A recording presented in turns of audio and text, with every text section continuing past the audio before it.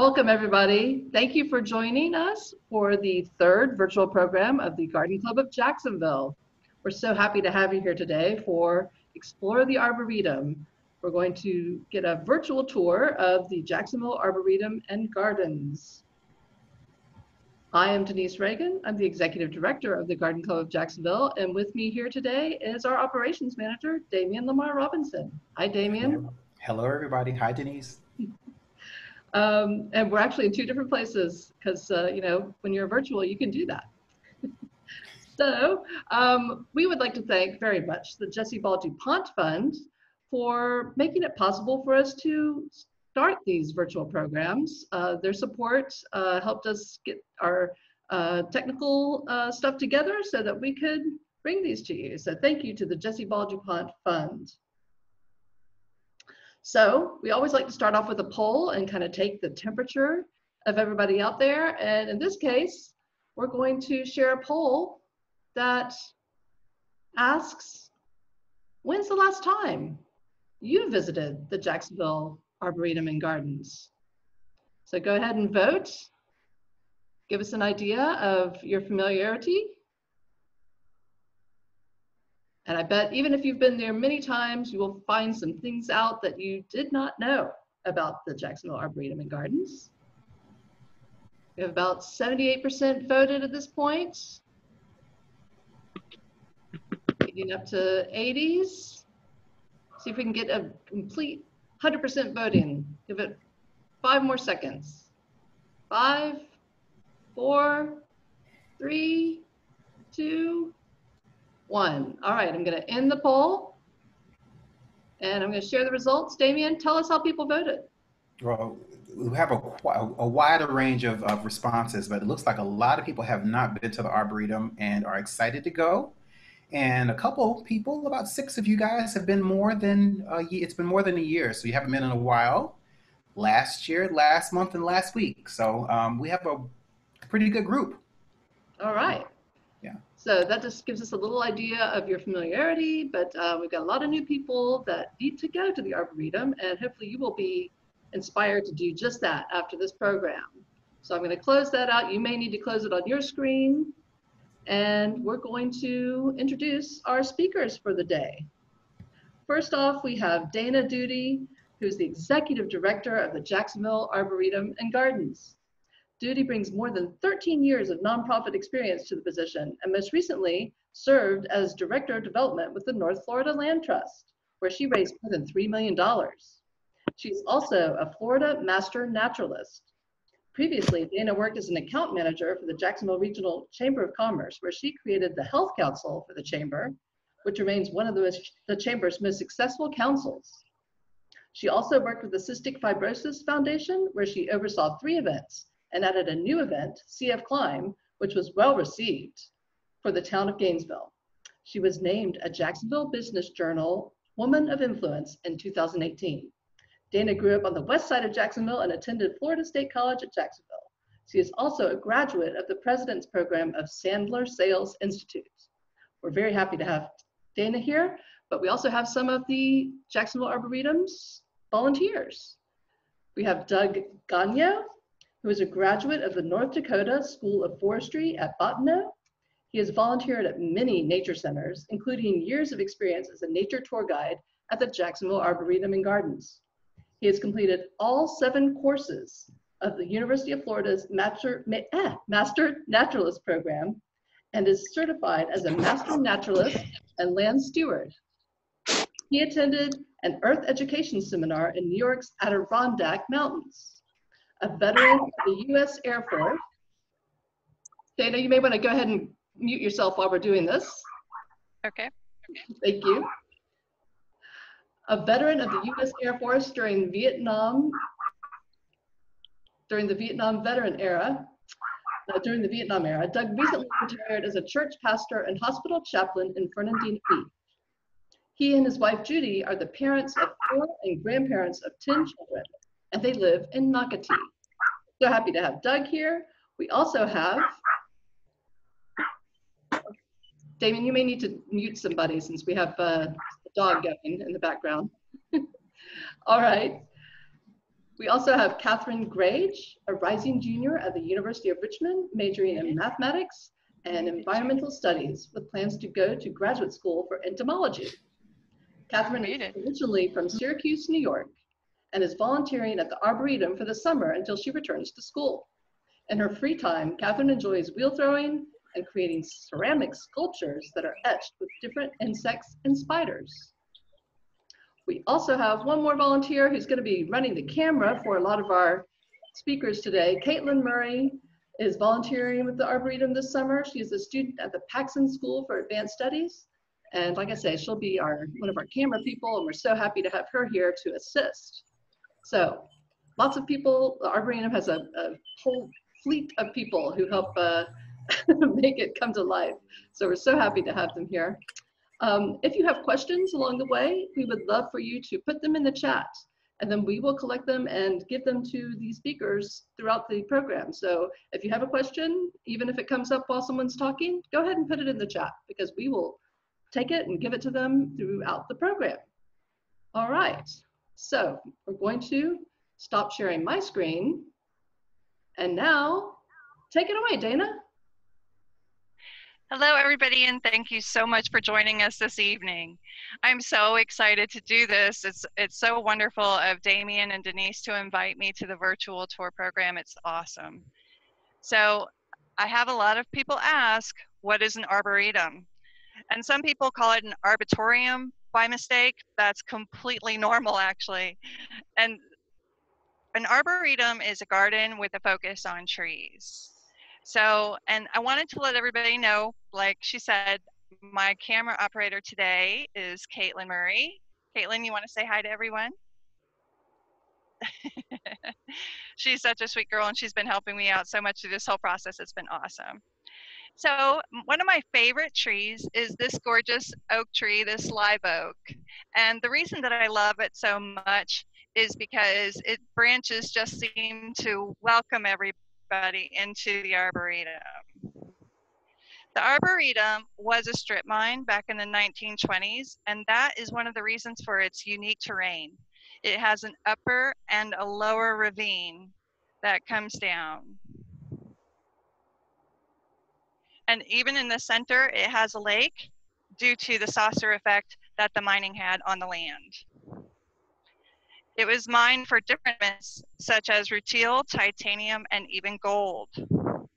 The 126-acre piece of property did not make a very fruitful mine, however, and it was sold to the Jacksonville city, and it was left undisturbed for 35 years. And to me, what it really shows is that nature, left to its own devices, can really come back beautifully. I think we saw that a lot in COVID-19, actually. A lot of great things were coming back to normal. As we enter, you'll see our first garden. This is our pollinator garden.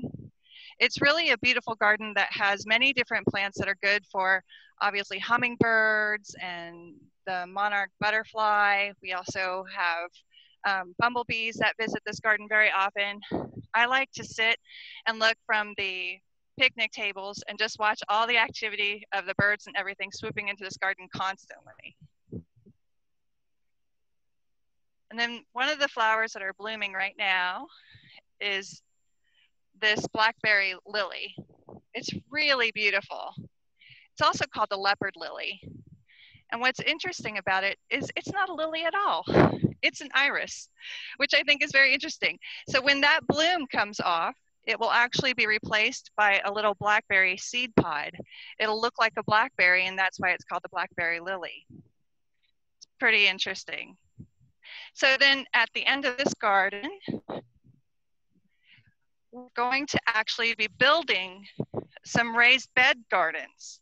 So this clearing right here is going to be the home of some raised beds where we're going to be able to have wheelchair access. I'm so impressed with this board because they're so thoughtful about things, and they also make sure that it's very inclusive to everyone. So, you know, I'm just so proud of how thoughtful and inclusive they are. And I have more on the ADA path coming up, so more on that coming. Okay, so if you'll head this way with me. Denise, do we have any questions so far? We do. Well, I have one for you right now, which is What are some of the ways that people can get involved with those raised bed gardens? Oh, that's a very good question. Well, this weekend we're actually going to start building them. And when we start to implement them, we're actually going to be inviting a few different organizations to come out and help, such as Pine Castle, because we want to make sure that we do it properly and that everything is executed well for those gardens. So we're going to incorporate some different organizations to help us make sure they're placed properly and that they're built to proper heights and whatnot. Yeah. But Cheyenne Katibi is our horticulturist, and he'll be leading the charge. And Damien, I think. Do we have other questions? Yeah, we have one more. There's what type of plants are you putting in those raised beds, Dana? Actually, that's going to be Cheyenne's call, and we've talked about it. It's definitely going to be something ornamental, and a lot of things that drip over. But one of the things that we do at the Arboretum is we have a plants and people theme. So all of the plants that we have pretty much have some use or purpose, even if it is just to be organic and beautiful. So, you know, a lot of the plants like the pollinator garden are very useful. And as we get into the palm garden, I'll explain some of the uses for those plants as well. So this is Boy Scout Bridge. Boy Scout Bridge is obviously built by Boy Scouts. It's one of the many volunteer sectors that we have that got involved with us over the years. And we have many volunteers that assist in taking care of the Arboretum. We have Sierra Club that helped us carve out many of the trails. And it's such a huge operation. And with only 2 staff members, myself and Cheyenne, it really requires a whole volunteer community. So we do have a lot of people that are involved with us and have been from the beginning. A lot of people have never left us, which is really wonderful. But it was, you know, organizations like the Boy Scouts and Sierra Club that have made this property what it is today. And we have 7 different trails on the property. So, and all of them were carved out by the volunteers. So we were actually completely volunteer run up until just a couple of years ago. So if you'll head this way, this is our new ADA path. It was installed at the beginning of this year. It's about 1,000 feet long and it's 10 feet wide. It encompasses our brand new tropical shade garden as well. So this new garden was designed by our horticulturist, Cheyenne Katibi, which he has done a really beautiful job. When you're walking through it, it kind of feels like you're walking through a terrarium. And it's called the Palm Garden because we have so many different types of palms. And it's a good representation of all the palms that we can actually grow in Florida. And as you go through, you'll see that a lot of the plants are labeled,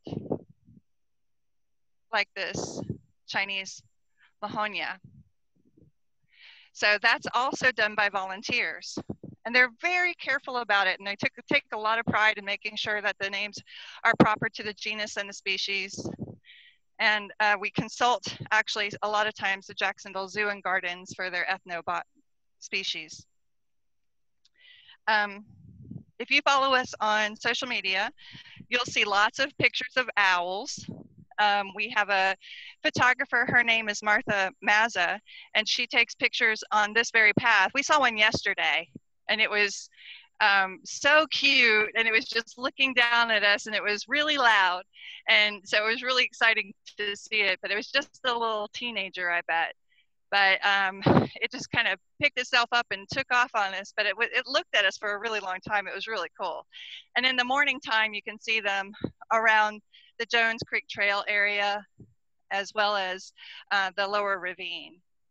So this is our gorgeous palm garden.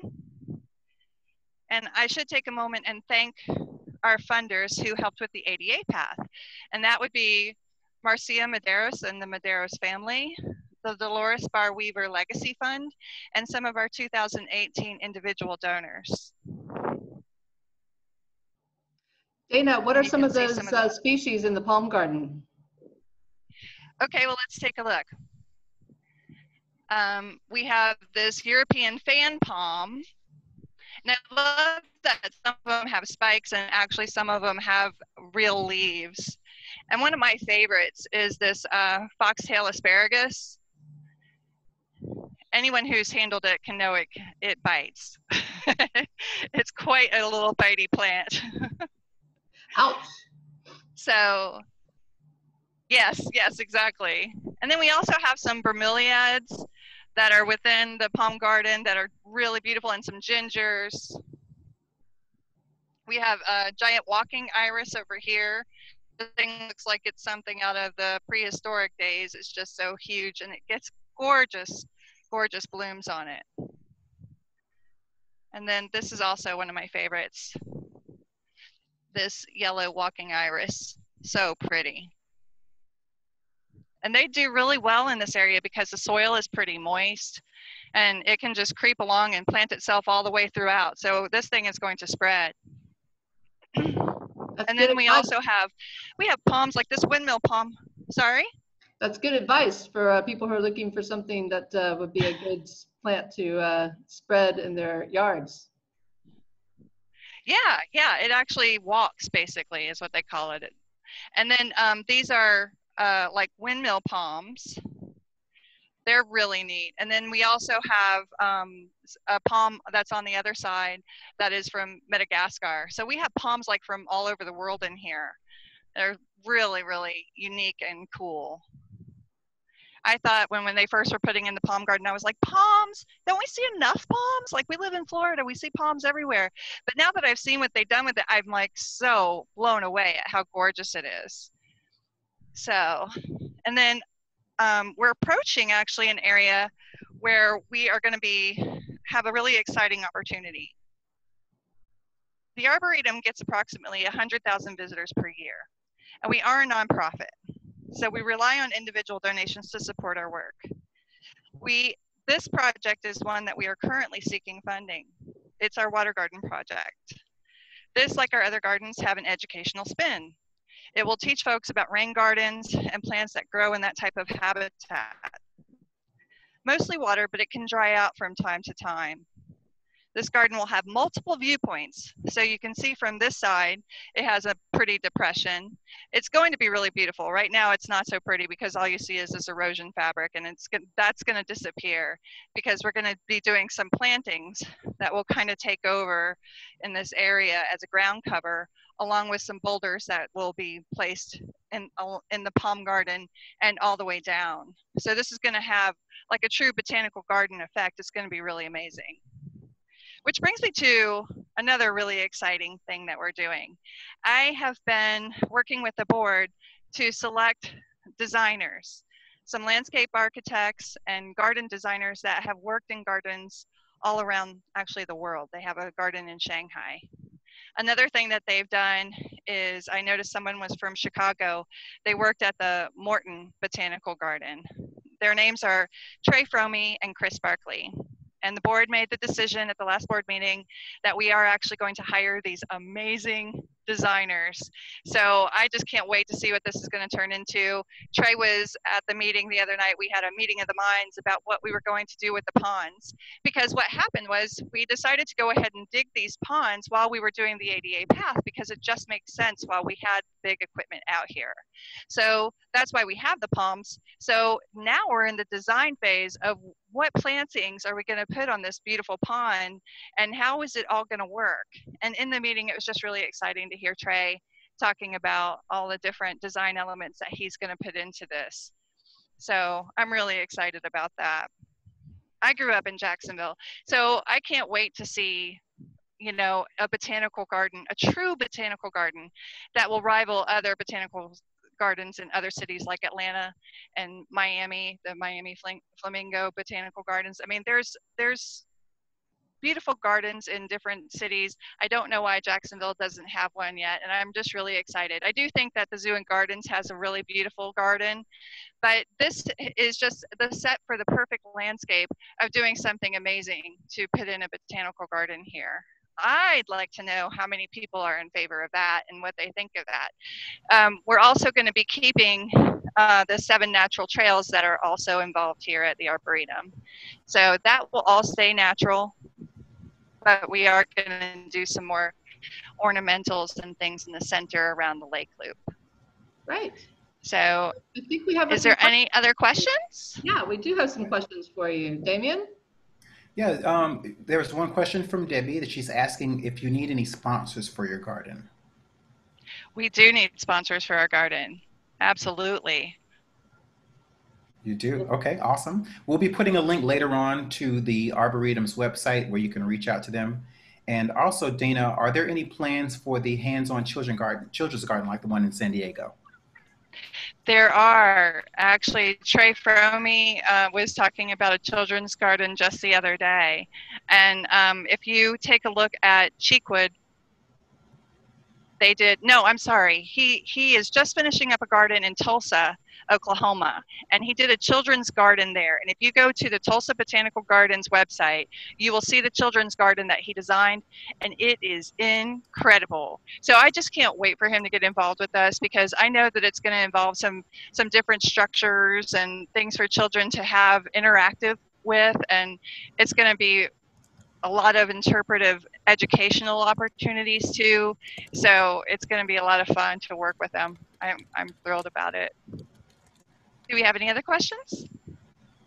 That's it for now. Thank you so much. Okay, great. I think we can turn it over to Kathryn so she can tell everyone about the pitcher plant project.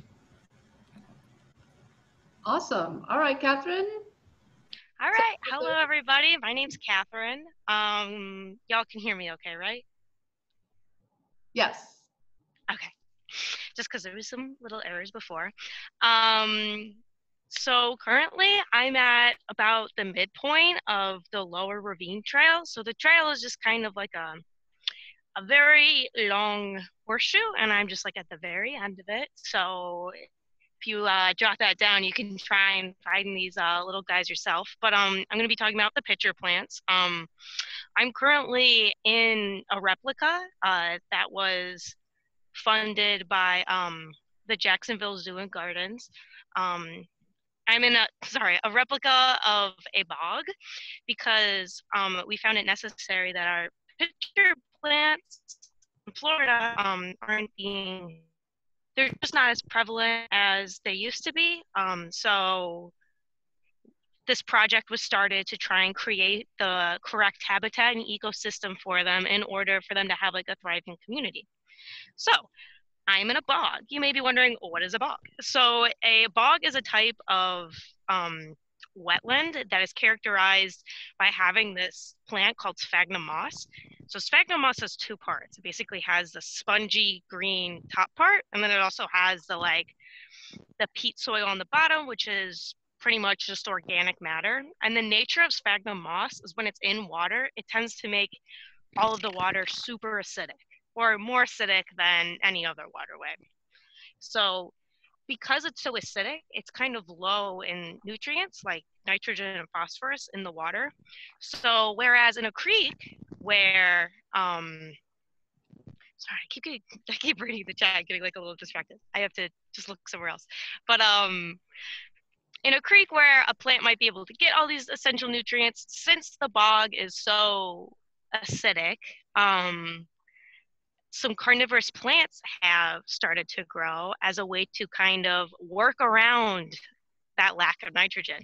So carnivorous plants generally need nitrogen and phosphorus just like any other plant, but since they can't get it, they decided bugs have a lot of nitrogen and phosphorus. Why don't we get it from them?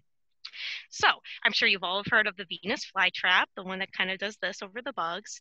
This one acts very similar in the sense that it has this gooey, juicy sap to it that the bugs love, and lots of hairs that get it stuck. So now I will be turning my camera so I can show these little pitcher plants. Oh, let me do a wide shot first. So here is the replica bog. And a bunch of these little bunches are the pitcher plants. So I'm just going to be looking at this little guy. He happens to be the one most in the shade. The pitcher plant probably isn't too happy with me right now. I'm wearing some bug spray, so I might be warding off some of the critters he wants. So if we look at the pitcher plant, it is called a pitcher plant for obvious reasons. It it kind of looks like a pitcher. Also, these tend to fill up with water, and if you were to pick it, which of course I won't, but if you were to pick it, it would pour out of water. So the pitcher plant has a ton of these downward facing hairs inside of them. Let me see if I could just get like a little bit of a better, I hope it's not too blurry for y'all, a little bit of a better look. That looks beautiful.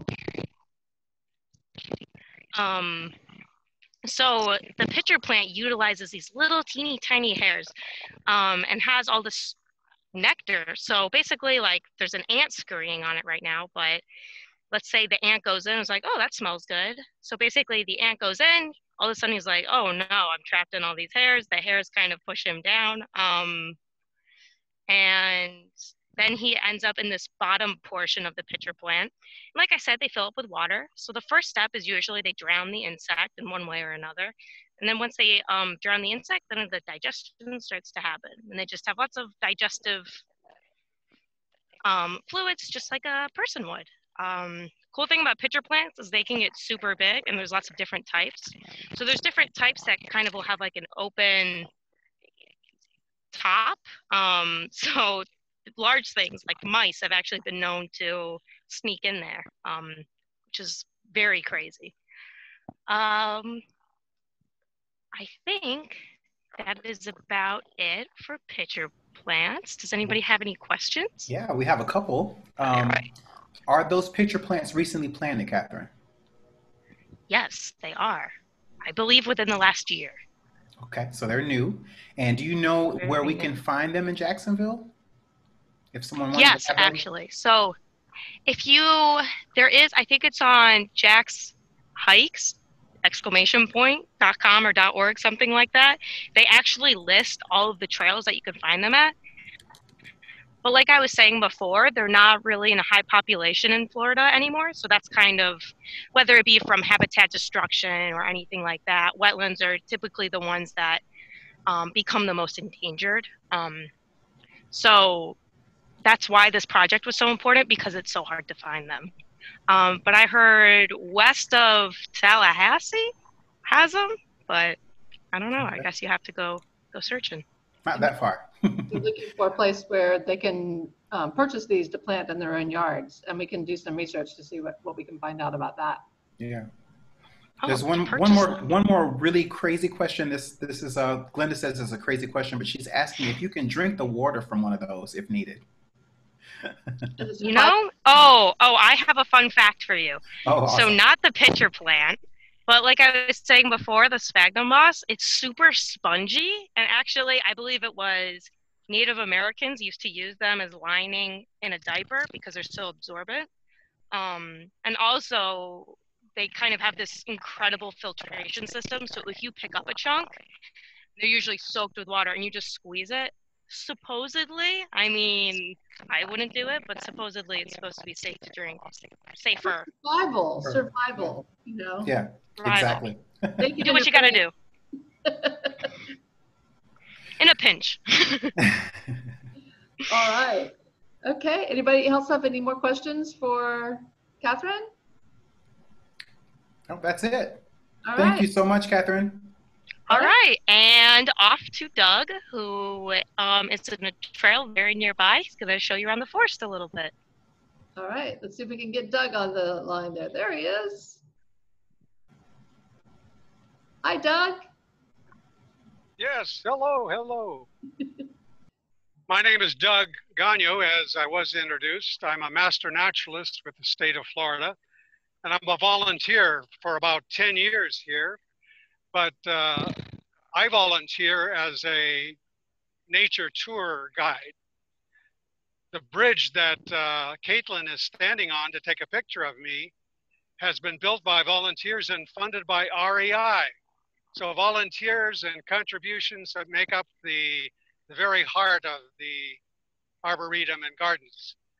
Now, a beautiful garden plant right here is flowering right now, and it's going to produce a gorgeous purple berry. This is called Polycarpa americana, the American beauty berry. And we'd be remiss if we did not introduce the state tree This is it. The palm tree, the sable palmetto. And the sable palmetto can be identified by this sword-like spear that enters into the frond, that spear-like. That makes it different from the saw palmetto. And by the way, it's called the cabbage palmetto because this center live part of the growing part of the plant can be taken and made into a soup, a cabbage type soup. However, I must tell you that if you do that, the sable palmetto will die. Now, another plant that has been used not only by the Native Americans, but by the early settlers is the bayberry or the wax palmetto.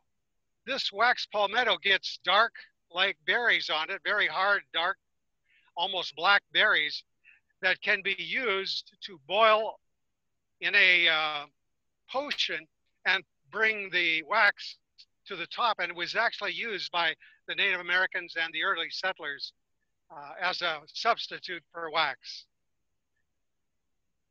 Now, we are in a lowland here. Compared to the Lake Loop Trail above us, we are now about 25, 30 feet below that. So this is a moist, cool, naturally air-conditioned part of the Arboretum and Gardens. So as a lowland, this particular spot here, which is not too far from where Kathryn was talking about the pitcher plants, is the Lower Ravine Trail. So off of the Jones Creek Trail, we have the Lower Ravine and the Upper Ravine Trail. And we're in kind of a seepage zone here, where streams and springs bring the water to the surface. And the Jones Creek then drains all of this area. The plants that are here, these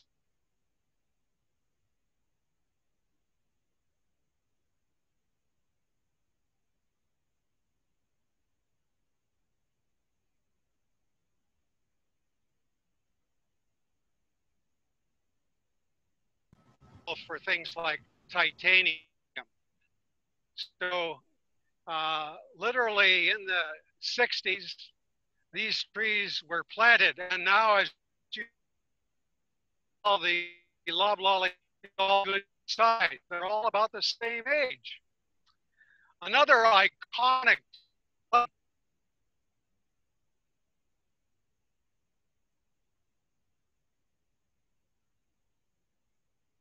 so grand, you can't imagine. It's like over 6 inches wide. So the Magnolia grandifolia, the very shiny, long leaves. So as we walk down the trail now, we're in a bay gall area where a lot of species of bay plant, bay trees can be found. This one right here, going a little bit off of the trail, this is the loblolly bay. And in another spot in the Arboretum, we have the national champion loblolly bay. So back up on the trail again, Bean takes off to where Kathryn was speaking about the pitcher plants. And now we're walking along the boardwalk, looking at the forest and noticing all the plants, a lot of the bay plants. Loblolly bay, loblolly pine.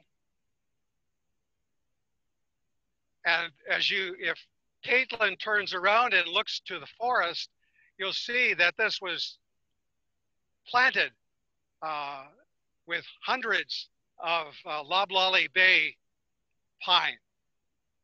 So going further down the trail, we encounter other plants. Again, all of these bridges, like we're seeing right here, are built by volunteers. every second Saturday, volunteers gather and do their work on the trails. Now, here's a plant that has, well, I should point this out. Leaves of 3, let it be. Well, there's poison ivy, if you want to look at that poison ivy right there on the swamp tupelo. Swamp tupelo, another plant that likes to get its feet wet in the lowlands. So again, this ecosystem is a bayhead or a baygall. So as we go further into the forested region, we pass by the trail to the upper ravine, which overlooks the bog-like area that Kathryn was into, the lower ravine, and different species, of course, inhabit that area. Walking down, we see the twisted trunk of the tulip tree. It's called a tulip tree. If I can get you to take a look at this, the leaf kind of looks like a tulip, and the flowers are orange and yellow and cream colored. Just a gorgeous, absolutely gorgeous blossom. But this is a strangely twisted tree here. But it is the tulip tree still, and it rises to about 90 feet above. Doug, I'd like to, while you're walking to your next destination, we have a couple questions that are coming in that are relevant to that portion of the trail you're on. Yes. What is the white powder that's on the trail? The light powder on the trail? Mm-hmm. Well, that's literally from the silt that ends up on all of this part of the trail. All of this bottomland has silt on it because it often gets flooded. This area, not quite as much as the area that we're going to see in a bit, but that is a silt, and it almost looks like salt, but it is silt from flooding. Nice. Can you also talk about the ecosystem? Because it seems that the Arboretum is, I mean, the ecosystem is pretty balanced. There's a wide variety of different types of plant species.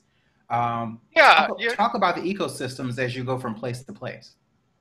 Well, this next ecosystem, we just left the bayhead, baygall, and now we're entering the bottomland hardwood forest ecosystem. And this bridge here, of course, is built over the Jones Creek. And we're passing right by some of the trees right here. This is a red maple right off to the side here with lichens on it. That's one of the species that likes to get its feet wet right along the Jones Creek. And this tree right here with a vine growing up on it is the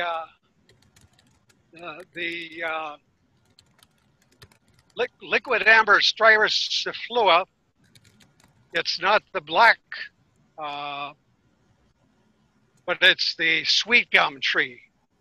And if we look at the Jones Creek now, we notice that it is copper colored.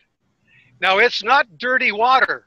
It's got the copper color from the tannins that leach out of the bark and the plant species that are here. So all along this creek, it has that copper look to it.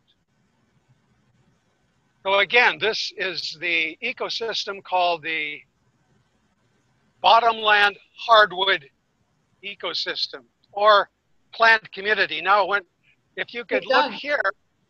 Doug, one question. Where is that water coming from that's in Jones Creek? What is it Pardon me? What is Jones Creek connected to? Well, Jones Creek is a watershed in the Arlington area of Jacksonville. It comes out of the east and twists and turns its way through here and flows from east to the west, draining this part of the land, the lowland area, and then it takes a turn and goes north. Right alongside the north flowing Jones Creek is the Hollyoaks residence area. So this area was actually purchased as a buffer zone between the water treatment plant that was being built by the city and the residents.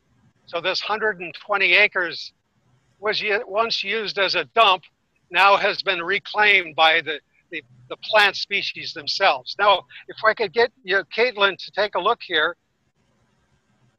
This is silt from the river, the Jones Creek, coming up here several feet and depositing silt or very light sand. And at the same time, if you turn around and take a look, this is one of the non-native species. It's an invasive species called air potato. And we are trying to eradicate the air potato, but it is a formidable foe. We have introduced some biological control in the namesake of a red and black beetle, but that has only been to slightly control it. It has not been able to get rid of the air potato. Any more questions at this point as we walk along this bottomland? Sure. The air potato, I have that in my backyard, Doug, and it's growing along a fence. And is there a natural pest deterrent that could be used to eradicate that? The air potato? Mm-hmm. Well, as I said, that there's a red and black beetle, a very small beetle, about only a quarter of an inch long, that we have been able to use to try to control the air potato. But it hasn't been entirely successful. Now, one plant that is a curiosity here is the gold club. In the spring, it has a club-like stalk on it that has the flowering piece. But if I take water, or if I even spit on that leaf there, that broad leaf, it is waterproof. And so it's called the never wet. Any water, any moisture just beads up on it and runs right off. So it's called the never wet. Somebody was very creative, don't you think? So again, we're walking along this area that does get plenty of moisture. The water here gets probably as high as, there's the creek, and I would say the water gets as high as probably right here. Now this, by the way, is a different tree, vine. It's the creeping jenny. It is not necessarily an active irritant like poison ivy, but some people do react to it. I react to poison ivy, but I don't react at all to the creeping jenny. There you see. And many beautiful ferns are in this area, like the royal fern here, the royal fern. There's the netted chain fern, this one. And there's some cinnamon fern in here as well. Now, another invasive, by invasive we mean plants that are not native to the area but tend to take over and outcompete the native plants. This is wild taro, wild taro. I'm told that the Native Americans would use the tuber at the root of the wild taro and make a sort of a bread out of it. They also did that with the Kunti palm. Oh. Here's another tree that likes to get its feet wet. It has a star-shaped leaf, and it is the sweet gum. And it has the creeping jenny on its bark. So again, we're coming up to another beautiful bridge that volunteers have built here. We have signs here that say stay out of the water. Oh. Going back to that bacteria level. There is an area you mentioned, Doug, in reference to the cinnamon fern. Why is it called the cinnamon fern? Do you have any reference about that? Yeah, the stalk of the cinnamon fern rises up right out of the leaves, and it looks like cinnamon. It's orangish, reddish, burnt orange kind of color, and that's why they call it the cinnamon fern. It has large, large leaves. We have a couple of spots here where things are identified as cinnamon fern. There's another example of how ubiquitous the air potato is. We just are having a dickens of a time trying to get rid of it. So now we're leaving the bottomland Hey, Doug. and going up to the upland mixed forest, another ecosystem called the upland mixed forest. Now, if you take a look at that tree that's bending over the trail, that's a water oak. So that's perfect for this bottomland. But as we go up, we don't find many water oak. In fact, we find trees like the cherry trees and the elderberry tree, which has fruit at the very top in clusters. There's a cluster right there. And it is used to make a very delicious sweet wine. That's the elderberry tree. I've heard elderberries are also very, very medicinal. They're really good for phlegm and coughing. A lot of people use elderberry supplements as well. Is that true? That is true. The even more notorious one that's in popular lore as well as a good effect for dealing with a lung problem or suppressing a cough, that comes from the wild cherry. And there's a lot of wild cherry up on this upland mixed forest area. Again, this is the ecosystem called upland mixed forest. When we talk about ecosystem, we're really talking about a plant community, Now, here again, let's notice the state tree, the sable palmetto, and we can see easily that spear-like projection into the frond. I want to show it different from the saw palmetto because we've got saw palmetto right up next to us here. So right here, you notice the stem stops and does not go into the frond. That's a saw palmetto, and it's called saw because it has a serrated edge on the stem, the saw palmetto. So that's the difference between the saw palmetto and the sable palmetto. Here again, you can see the stem stopping all along in these saw palmetto. Now, in this upland mixed forest area, we have a lot of oaks, a lot of hickory, pignut hickory. And I can show you here, Caitlin, if you will take a look. These are nuts from the pignut hickory tree. And I understand that the wild pigs especially like those nuts, and maybe some of the cultivated pigs as well. This is a hickory leaf.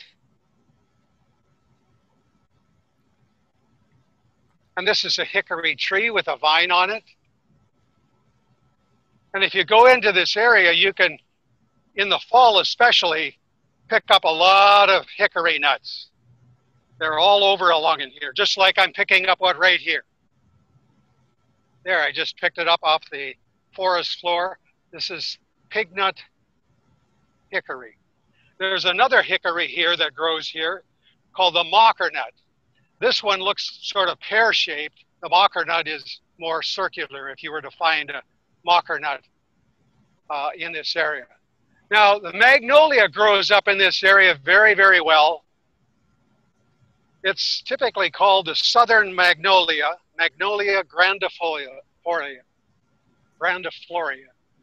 And notice the bright, shiny leaf, dull on the bottom, and the bark is fairly smooth. Doug, right, going right along. You've been on that trail for quite a bit. How long is that trail? About a half a mile. Wow. This is the Bluff Loop. This was created after Hurricane Matthew and some other hurricanes took down some large hickory and made it impossible for us to keep the trail right on the bluff overlooking the Jones Creek. But one time I was down here at the creek and overlooked when we did have the bluff, did not have the bluff loop, but the trail went right to the edge of the bluff. And I noticed a couple river otters playing. So there's a lot of different wildlife in this area. So as we continue to walk along, we're walking past hickory and magnolia and oaks. And over here, we've got the hornbeam. This is the eastern hornbeam. It's one of the species of iron trees. And in a moment, we're going to show you one that is the American hornbeam that is called the mussel tree. I will introduce that in just a moment. Now, as I said, the wild cherry is used as a cough suppressant and a treatment for lung diseases. And we've got a fine example of wild cherry all along in here. These are young wild cherry right here.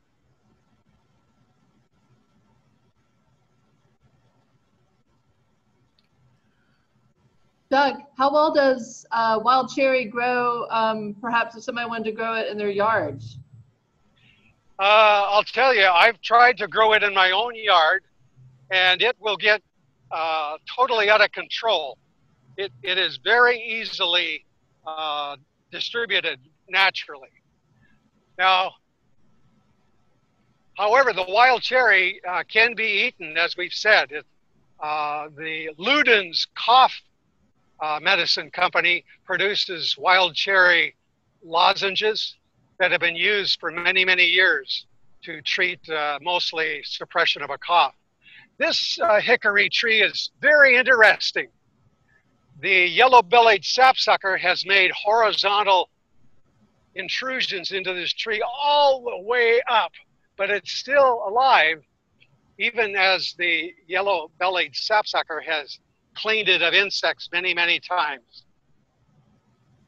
And that's a type of woodpecker, correct? Yes, a type of woodpecker. Thank you for adding that.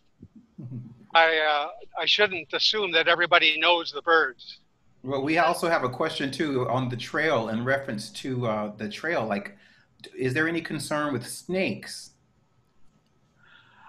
We do have snakes here. I've never really run into them. Several people have mentioned that in the scrub area, like the Live Oak Trail and the upper trail there, like the Rosemary area, that there are rattlesnakes. I have not seen them. Some people have even seen the endangered indigo snake, but I have not seen them. So Doug, we have time to show us one more tree. I think you wanted to show us the, is it the mussel tree? I'm sorry, again?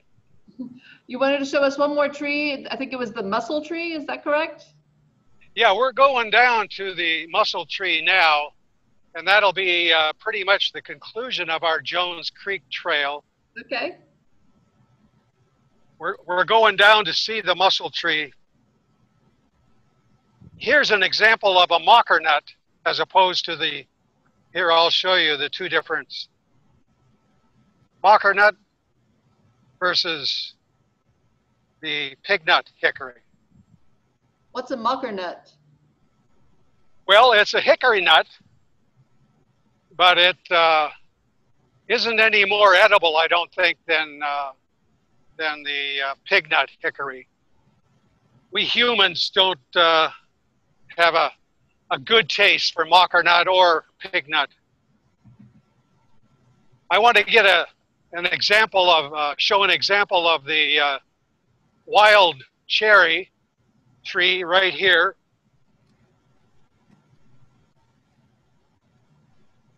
This tree right here is wild cherry with the blanket red lichen and white gray lichen on it. That's the wild cherry. That's the one that is used, the bark is processed and they make a cough suppressant out of it. And it's only the fleshy part of the cherry that's edible. The seed, if you were to eat the seed, is toxic. So you don't want to do that. Right behind Caitlin, as we come up to a tree that's over the trail, that's a different cherry. That's the Carolina laurel cherry.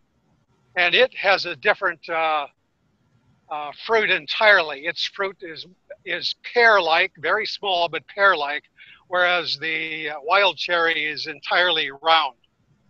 So here we're walking down from the upland forest, and we're entering the Jones Creek area again.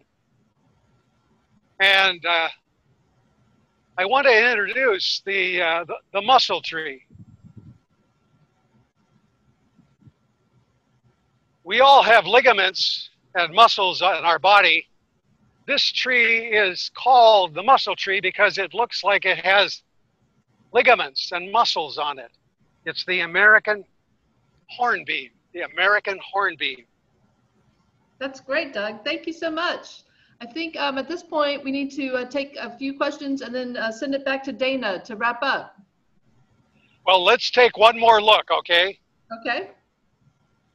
We want to introduce the huge cypress, the bald cypress, and then note the knees to the bald cypress that supposedly provide oxygen and air when the area is entirely flooded.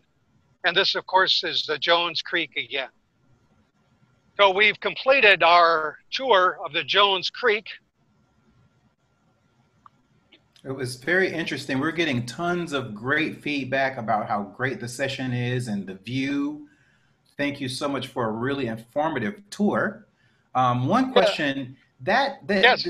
This area is so vast, and it seems like you've named at least, I would say at least 20 to 35 different types of plant species. Were some of them planted by the volunteers or staff of the Arboretum, or did they just grow naturally? Yeah, the Arboretum has planted some of the species, and especially the areas when the storms have knocked out a hickory or a big oak, that area is left to bring up what it will. But at the same time, there are plants, and that's why the JAG is the whole name of the Arboretum and Gardens. So there are some non-native species, but we will not plant invasive species. We will plant non-natives, like in the camellia garden or the tea garden or the butterfly garden. A lot of those would be non-native, but they're not the type that would be invasive and take over the area. Well, earlier you mentioned the loblolly bay, and there was also another one, but the loblolly bay is the actual flower for the garden club. So I'm sure either Denise or I will be reaching out to you to find out how we can get more planted at the garden club. Yeah, that planted. I'm holding on to a loblolly bay right here. Awesome. All right, Doug. Well, thank you. Let's send it back to Dana if we can find her somewhere out in the Arboretum. All right, take care. Thank you, Doug. Okay, I'm on Kathryn's screen now. Can you see me on Kathryn's screen? We Yeah. have to do a switcheroo. That's cool. Okay, so you can hear me okay? Yes. Okay, great. So we want everyone to go to Jack's Best on WJXT and vote for the winner again this year. We won last year for Best Trails, and so we want to win again this year, and you can vote once a day. So vote every day so that we can win this award again, because it's so amazing to be able to tout that we have the best trails in Jacksonville, which is true. And also I wanted to point out, over here in the mornings is where you'll be able to see the owls. Pamela Tellis, who is also on our call with us, she was out with me one morning. We were able to hook up with Martha, and Martha pointed them out to us. Martha's that board member who has incredible photography skills. So I know we're moving kind of quickly, and I'm sorry about that, but I definitely want to get a lake view for you so you can see our lake that is in the center of our property, which will be developing our botanical gardens as the center. So we definitely want to showcase this really beautiful lake. Okay, Kathryn, if you want to pan that way. Now in this lake, there are lots of fish, turtles, there's also alligators. So we want to make sure that no one feeds anything in this lake. If you feed anything in this lake, it will not be scared of humans anymore. And we want the animals to be scared of humans to keep everyone safe. So please, if you're out here, please don't feed anything in the lake. And this is our beautiful pavilion. How much time do we have, Denise? Are we doing okay? Yeah, I'd say give it another 5 minutes. Okay, great. This is our pavilion where recently, because of COVID-19, there were a lot of brides and grooms that their venues had to close and the Arboretum was open. So we did some pop-up weddings and we allowed the brides and grooms to come here and get married. It was when the restrictions were 10 people or less, so it wasn't a big impact on the property, and we were able to allow families to get together and celebrate the union. So it was really a nice thing. But we are in the process of building our wedding packages now. And so we will be doing weddings here at the Arboretum soon. And that brings me to our events as well. We have some incredible events that take place every year. We have a plein air event where we have the Plein Air Paint Society come out and they do paintings all around the location of the Arboretum. They select a spot and they start painting from there. And then at the end of the event, they sell some of the art pieces. It's a really great event. It's a 2-day event. It obviously got punted to fall this year because of the COVID-19 pandemic. So we will have to reschedule that this year. And then in the fall, we typically have an event also called Spirits Under the Sun, which is just a really great party. And it has all kinds of different restaurants that participate with us, and it's called Spirits Under the Sun for a really good reason too. We have some pretty good spirits. So, and then I also, just as we're wrapping up, we're going to be doing an event soon with the zoo. The Jacksonville Zoo and Gardens is a great partner of ours. So we're going to be doing an event about bats, and I'm so excited about it. We're going to put out a bat poll out here that's going to identify the different types of species of bats that live on the property. And so we're so excited to be able to learn what different types of bats, maybe in the past few years, if we've, because we did this experiment a few years ago, we had like 8 different species of bats. And I didn't even know that that many lived in this area. So that's really exciting. So, and then we'll do that virtually, that event in July. And then we hope to be able to follow it up as a family in-person event where we will chalk outlines for people to be able to sit and be comfortable in social distancing. And we'll have widescreen TVs. It'll be at night. So we can do maybe a bat walk around the property and you can hopefully catch a view or a sighting of some of the bats that are within the Arboretum. So it's a really cool event and we're really excited about it. And then we are going to have lots more of really cool events that are coming up in the following year. Hopefully COVID-19 won't get in our way and we'll be able to gather again soon, because it's put such a damper on some of the ways that we can get together. But, you know, Denise, this has been such a great experience for all of us, and we're so glad that you invited us to this virtual experience today. What do you guys think? Dana, that's fantastic. Thank you so much. Sure. Dana, do we have any questions that have come through in the last few minutes for? No questions, but just everyone saying thank you so much for the views and so much information. Where you have a bunch of fans out there. Yay! Yeah, lots of fans, and a lot of people are interested in going back to the Arboretum after having been gone for a while. So. Yeah, we definitely have some new installations for gardens and, you know, so many new things that are going to be coming up along the way. And, you know, it's just a beautiful place. And when we did have to close, the outcry was tremendous because this, for a lot of people, relates to mental health as well. So it's really important for people to be able to get out in the sunshine, enjoy our trails. And so we're so happy to be able to be open. We prefer for people to wear masks we encourage it. But if you don't want to, it is a big, wide open space. And Dana, chances are you're safe. you can't see Yes. me right now because I think somebody's hand is over the camera. Oh, your hand is over the camera. We saw red. We can see the blood in her hand. Oh, that's so funny. Well, if you guys want to come over, we'll all say goodbye.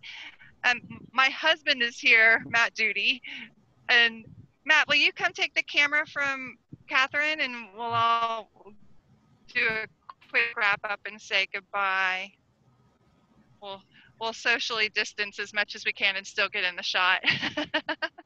While we're doing that, Thank there you, was one Denise. question Thank you, for, Damien. you're welcome. There was one question for Kathryn, and I was waiting for us to come to the very end.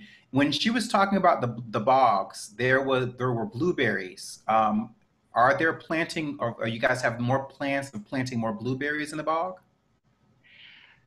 Doug, do we plant blueberries? A lot of these questions, and the reason why I brought Doug along is because he really is the brains of this operation. Do we typically plant any blueberries? And create the sandhill range as well.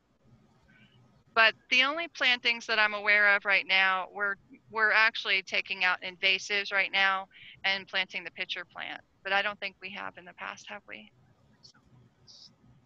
He doesn't think so. Okay. So. All right. Well, I'm going to give you all a hand. Thank you. Thank you. Very good. I'm now going to share my screen again and close out with a couple of points of interest that I want everybody to know about. First of all, thank you to Dana, to Doug, to Kathryn, to Caitlin. We're so grateful to have you all. You did a great job, and we're very, very happy to have such a great resource of the Jacksonville Arboretum and Gardens in Jacksonville. And if you haven't been, you need to go. All right, so in the meantime, hold on, I need to figure out how to share my screen again.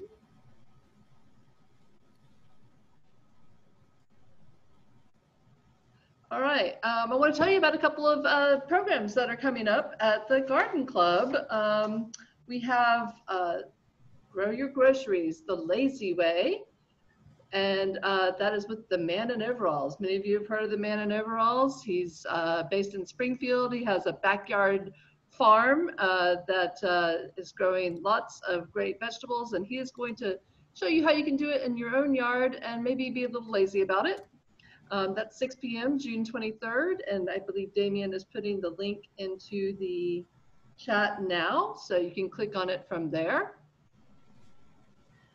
We also have a different kind of landscaping featuring the 6 Foot Away Gallery. This is going to be a fantastic program with Shawana Brooks and Roosevelt Watson III. Roosevelt is a fabulous visual artist, and Shawana is a curator, and they have put together a really cool outdoor yard exhibit and using their landscape in a totally different way. So that's 6 p.m. June 30th. So please join us for that, and Damien will put the link for that into the chat. We also wanted to let you know about this Gardening for Pollinators program that the UF IFAS Extension Office is doing. It's only $15, and you can enroll through August 15th. It's a several-hour self-guided program, and includes one of the instructors is Clay County Horticultural Extension Agent Wayne Hobbs, who many of you might know. And there's a link for that that Damien is also going to add to the chat. And while we have you all here, we can't help but tell you that if you become a member of the Garden Club, you can support programs just like this. And the Garden Club's mission, and we really need you to help us grow. And we would love to have you as members. So please join the club if you haven't already. If you are a member, we thank you dearly, and we love having you. And there's a link that Damien is going to add to the chat for that. We do surveys after each one of our virtual programs because we really want to know what you thought. So we have a survey that Damien's going to add the link for that into the chat. And tell us what you thought of the program, and tell us what kind of programs you want to see in the future. There's all sorts of places for you to put your 2 cents in there and tell us what you want to see. I'd like to thank the Jessie Ball DuPont Fund once again for making programs like this one possible. We are so grateful for their support. And I want to thank my co-host, Damien. Thanks, Damien. Thank you. So welcome. I had a great time. This was super, super informative. Yeah. Number 3. This was number 3. So. Number 3. And I want to thank all of you out there for attending this. We can't do programs like this without you, because otherwise we'd just be talking to ourselves, which is fun, but not as fun without you. All right, everybody, thank you. Have a lovely evening, and stay cool out there, because it's a lovely evening and it's a good time to go out and take a walk. Goodbye. Bye.